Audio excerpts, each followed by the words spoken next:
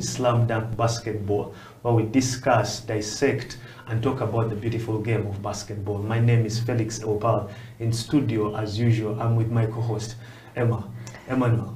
Yes, Felix. How has Slam Dunk Basketball Talk been? I've missed being on the show.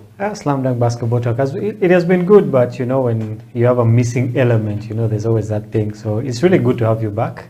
Thank you. I know you haven't been well, but you know, you got some strength and decided to, you know, come here today, which is a very good thing. It's a plus for you. Yeah, my health has not been that well, but thanks to God and the miracle of science, yes, I'm able to be here, and yes, we can have our lovely talk of the beautiful game of basketball. Before we get into that, I was just wondering, is your health because, you know, you have to be in a vulnerable position to get that kamane from government?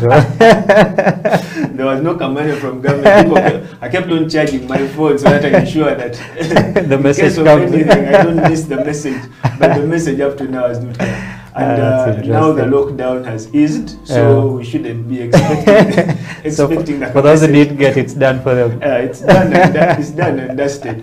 Monday business will go back almost 80% to usual, so you can't say.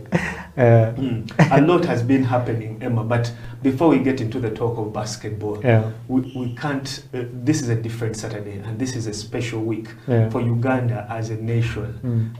We were able to get 2 Olympic medals. A silver and a bronze. And it's the first time in Ugandan sporting history for us to actually register 2 Olympic medals in one sporting event.